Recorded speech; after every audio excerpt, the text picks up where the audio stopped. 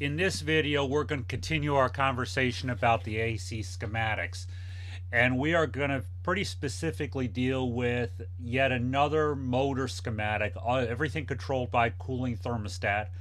And we're all the difference is from this and the last schematic is we're adding a capacitor onto the compressor. We're going to make it a CSCR motor instead of a CSIR motor. So what we're dealing with is we have a shaded pole evaporator motor, we have a compressor with two capacitors and a potential relay as our start components. And then we have a condenser fan motor that's a PSC motor, permanent split capacitor. So I'm going to come out of here and I'm going to go ahead and connect in my thermostat. Okay. Then I'm going to go ahead and I'm going to connect in my run cap. Actually, we're going to connect that to the thermostat. So I'm going to pull up a line there because I want to come to the evaporator fan. Let's get that in. Then I'm going to connect in my run cap. I'm going to connect in my start cap because my start cap is going to go to pin 1. My run cap is going to come over here and is going to come down and connect right in to my run winding. My start cap will connect in there. Now, the one we have to be careful about is pin 5. Okay, but let's go ahead and before I do anything with pin 5, let me go ahead and put in my L1, which I'm using as the common side. Doesn't really matter, it's AC voltage, so it doesn't matter if I connect it on common or line. Connected my commons. I'm going to connect my run cap in. Again, goes to my start winding.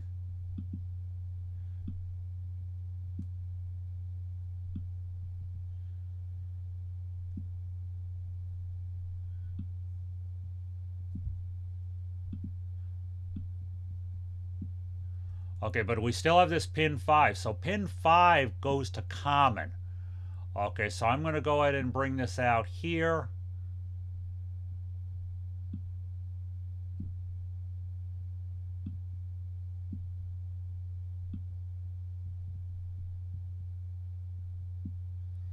Okay, so pin 5 goes to common. So that is our pictorial. Now from this we need to do a ladder schematic. Now we've just done a ladder schematic based on let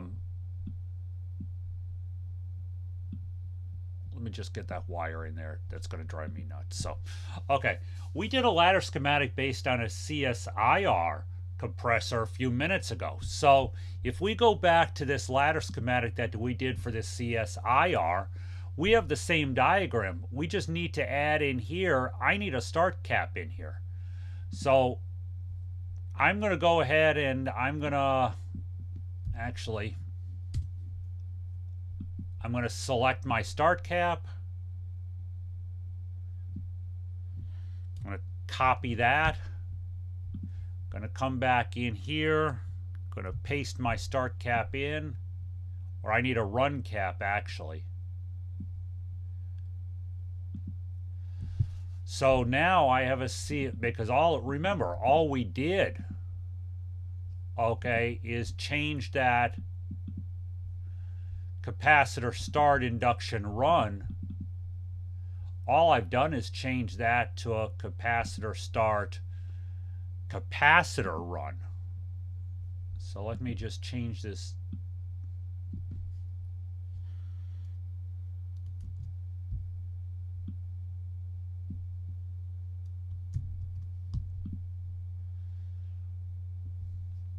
So we're going to change that to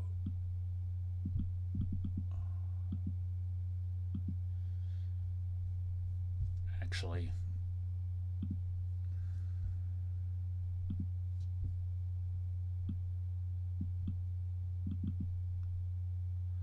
So this is going to change to a CSCR motor.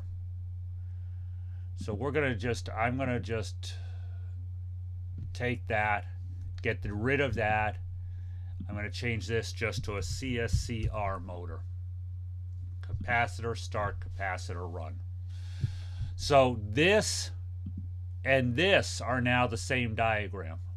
Again, pictorial is great for wiring and component placement. Ladder diagram is great for